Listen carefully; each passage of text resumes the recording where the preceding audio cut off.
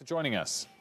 Good afternoon. Thanks for having me. So often we've talked about whether there'll be a wave of banking M&A unleashed. We've seen it pick up and tick along over the last few months. Is this going to be a pace that continues? It's peaked, or is this the start of a real acceleration? I think it's going to continue. Actually, the wave was happening pre-COVID, and then COVID stopped everything. It literally ground to a halt. And I think that the pressures that were in place pre-COVID are actually stronger now today than they were then. Mainly, you can see the bigger banks are becoming more profitable.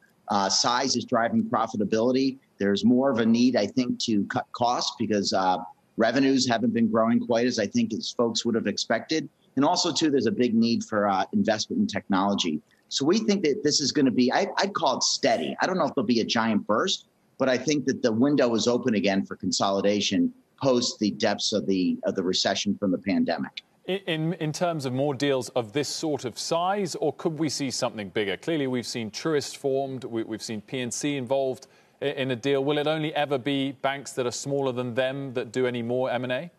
No, I think we're in a new phase where the M&A is getting bigger. It won't be the big four, of course, because they're at the deposit cap and can't grow by statute. But I think it's going to get bigger because I think pre-COVID, the industry thought that the technology industry was somewhat of a competitor. Now that we're getting towards the end of the COVID recession, there's a view that the technology industry is a much bigger competitive. This whole customer adoption of digital engagement, I think, is making even the bigger banks think that they need to get a little bit bigger to be able to take on some of the larger technology companies. Tom, what does it mean for consumers if their local or regional banks start merging and we see all of this consolidation? I think it's better. I think it's better because I think that the whole idea is more digital capabilities to serve these customers, because just fewer customers want to go to branches. It's not all about the branches. And I think that these regional banks will be able to stand up and be more competitive with the big four. I think because there's a big public debate about should the big banks get bigger.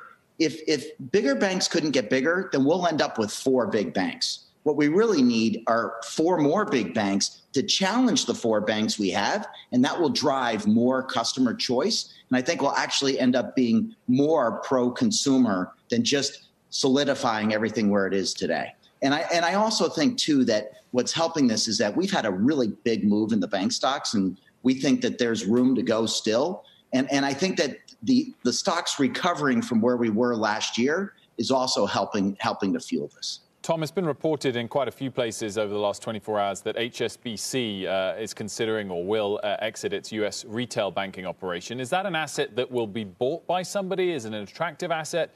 Or is it harder to carve that out? And will it just likely be snowballed and shut down? So because I can speak a little bit about this means that we're not working on this, of course. So just from a big picture, because if we were, I couldn't talk about it. But from a big picture, I'm not surprised that the big global banks are honing their franchises to be more profitable. Citigroup recently was talked about. They're going to sell some of their overseas operations. So that's not surprising. The industry is awash with liquidity right now. All the PPP money that's been put into the industry, a lot of it is sitting in deposits around the country. So the view is that deposits aren't being sold for a very high price, and there's also not a great demand for branches. I think it could be sold, but I wouldn't expect it to go for a big price because that's just where we are right now in the cycle.